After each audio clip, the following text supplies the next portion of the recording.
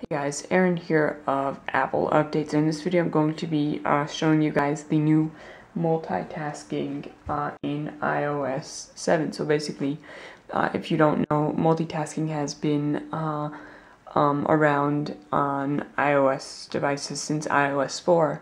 But basically, it wasn't a true, sorry, I got a notification there. It wasn't a true multitasking experience. I mean, apps wouldn't really be multitasking in the background when you think they are, and they would be when you didn't think they are. So basically, multitasking in iOS 7 fixes that, as you can see.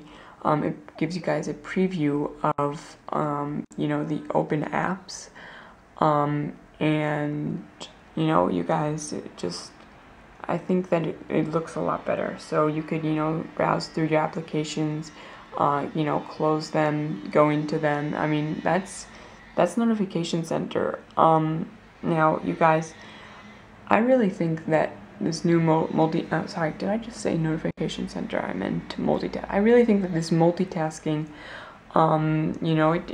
it looks good. And, well, that's it. If you enjoyed this video, and would like to see more,